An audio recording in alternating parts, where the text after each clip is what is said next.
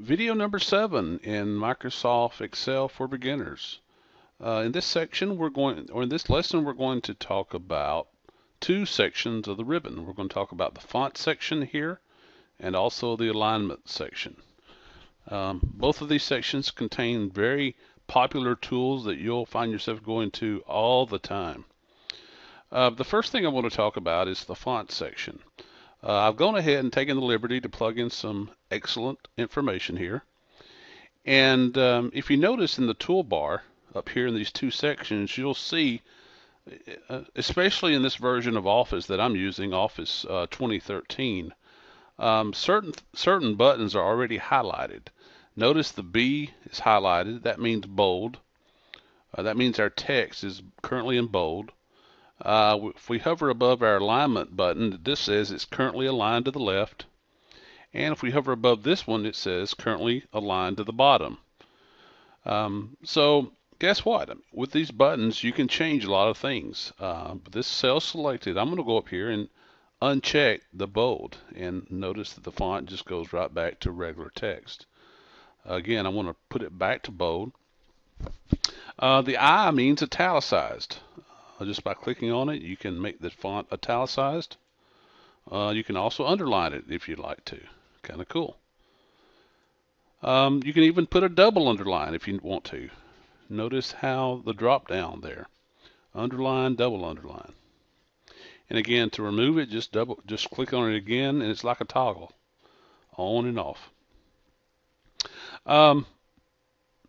Now, there is a difference between underline the text and underlining the cell. And that's what this next box means. It's called the border button. And currently we have a bottom border. Actually, that is the default. I'm sorry. So I'm going to go ahead and click that. And I'm going to click away from my cell. And notice now how our cell is underlined all the way across from the beginning to the end of where column A starts and ends. I can shrink the column up and the underlined border stays the same. And again, with the cell selected, I'm going to click the drop down beside the border and look at all your choices. We currently have a bottom border. If I wanted to change that to a top border only, or let's say a right border, I can click that and click away, and it's added both a bottom and a right border. You can also say no border. If you want to get rid of all your borders, click no border. That does away with it. I'll tell you what, let me come over here to a cell here. I think it will make a little bit more sense. Let's go and let's do a thick box border. And click away and notice what that does. It outlines the whole cell. Let's get rid of that, no border. Now let's select multiple cells. And let's come to border. And we can come down and say all borders. And what this will do is it'll place a border around every single cell. That's a quick way to create a grid. If you're displaying numbers or whatever you're trying to display, perhaps in a table format. Real quickly, using that border control, you can create a grid. Again, let's get rid of those borders. And again, there's tons of borders here. I'm not going to go through all of these.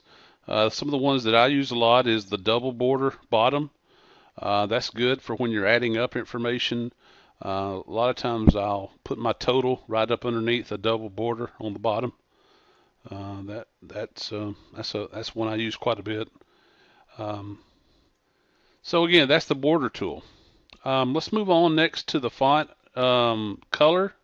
This is called the fill color, and you guessed it, if you click on it, it'll color the background of the cell. And again, if you click the drop down, you'll see your palette. And as you hover above each color, notice in the background that it go ahead and it gives you a preview of what that color will look like. I kind of like that color there. So that's the background, and of course the next button is obviously the font. And again, I can hover above these colors and it'll give me a preview. I kind of like that yellow. Let's go with, that's kind of orange in it. We'll go with that one. That's kind of cool. So just real quickly, I'm able to add a little style to my normally black and white spreadsheet. Now notice that also up here it says Calibre. That is currently the font that I have selected. I can click this drop down, and as you can see, there's a ton of fonts here to choose from. These are automatically built into Windows when you install Microsoft Office. I'm just going to pick one randomly here. Modern number 20. And the number out to the right of it is the font size. And again, I can come down and I can select small font, or I can go to 48, 72. This is really big. A little too big for me. Let's see. Let's go back to 22 and let's leave it there. So that's one way to change the font size. Another way is to incrementally bump them up and down. So I can click this up arrow, and this will slowly increment the font size. And of course, the next button to the right will decrease it. So it allows you to make small changes to get it just like you want. So pretty much that's the font section. The next section I want to talk to you about is the alignment section, this section here. Now currently you can see that we're left justified. I can click the center and it'll center the text across the cell. And it doesn't matter how big the cell is. I can widen this out if I want to, and it'll automatically center it based on the width. And of course I can always right justify as well, and that'll bump everything over to the right. Now let's pretend that we want to left justify this, but it's not quite where we want it to be. We would like to budge it over to the right a little bit. I'm going to click these buttons right here called increase or decrease indent, and I want to say I want to increase this just a couple of times. Let's go 3 times. So what that does is it slowly bumps it over away from the left side of the cell. And that's kind of cool because, and actually I think these are new features just coming out with Microsoft Office 2013. These may not be available in earlier versions of Excel, so just keep that in mind. But that's pretty cool. I have had a need for that occasionally in the past where I didn't like it centered, I didn't like it left justified. If I could have just bumped it over a little bit, that would be really cool. And now they've made that feature available. So that kind of covers this bottom row here. Let's talk about the top row. This is the top alignment, middle alignment, and bottom alignment. And that may not make much sense to you, but if you came to your row, and just like your column headings where you can shrink those, you can also expand your row height. So I'm going to grab the border between my 2 cells, and I'm going to stretch this down. And notice that by default, Excel puts the text along the bottom, and as you can see here, that's what's highlighted. But we could also center it vertically by clicking this button, and that moves it to the center. Or we can move it to the top by clicking that button. So that's pretty cool there as well. I've restored the screen back to where it was, and I wanted to talk about Control Z. A lot of times you may make a mistake if you enter some text accidentally, or perhaps you grab something and drug it to where it didn't need to be. You could always hit the Control Z button, and that will undo your previous actions. And I can continue to hit Control Z until I'm back to my original state that I want to be at. Control Z is undo, and that's the same as going up to the toolbar up here at the very top of your screen and undoing there as well. But I found that over time, Control Z keyboard shortcut is much, much faster.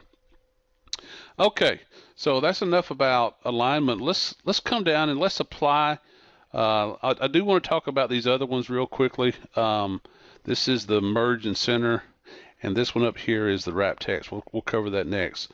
Let's take what we've learned and let's apply it to these 2 pieces of information here. These are 2 sections of sales reps, and this is region 1. It shows the person's name, the month of their sales, and obviously the amount of their sales.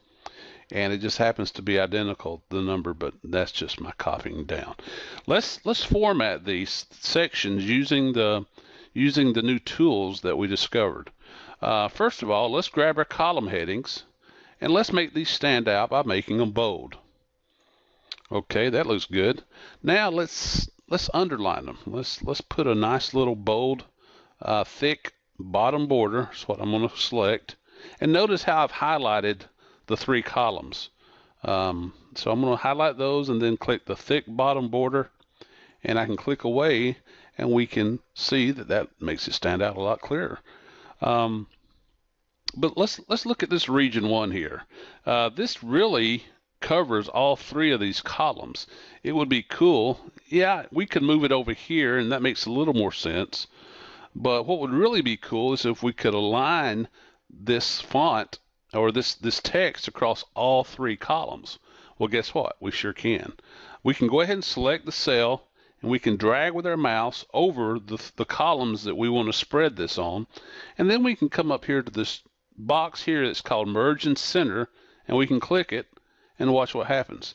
It automatically merges these three cells into one, and it centers them across all three columns. And to really make that stand out, why don't we change the background color to, say, a light blue? Okay, that looks cool. That looks really good.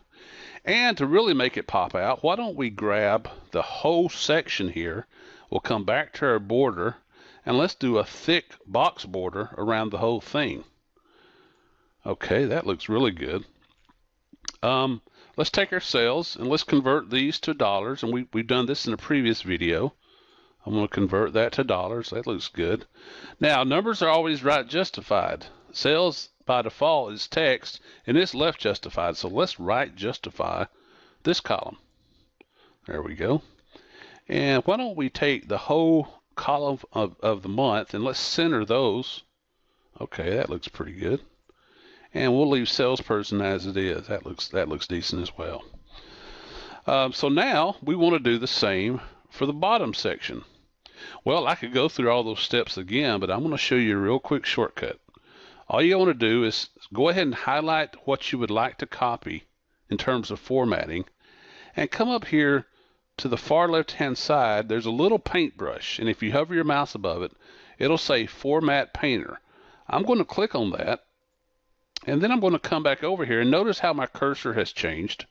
I now want to highlight the area that I'd like to paste into, and watch what happens when I release the mouse button. Voila, it automatically applies the same formatting that we had in the top section to the bottom section.